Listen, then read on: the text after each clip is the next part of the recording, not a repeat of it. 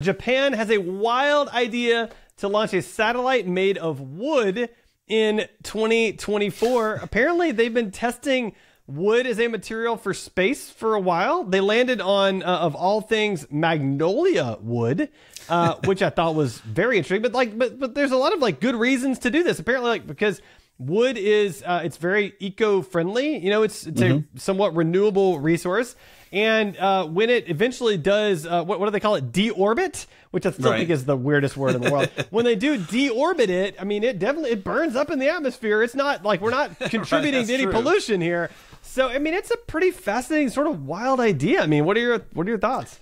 My first thought was it sounded insane. Like, cause I think of it in terms of companies spending years building this one satellite. Like, you want to do that, but then you think of Starlink that's sending up thousands of them. Like, okay, if you're doing it at scale, suddenly that makes more sense. And they sent one to the ISS a while ago, and they kind of floated outside the ISS for 10 months, and it held up remarkably well. And okay, I mean, for the reasons you gave, it's worth a shot, I guess. You know, seems kind of weird, but I do some woodworking. I would love to see something I make end up in space. Yeah, I feel like that would be maybe they could have a contest for some amateur woodworkers and be like, all right, who wants to send their stuff into space?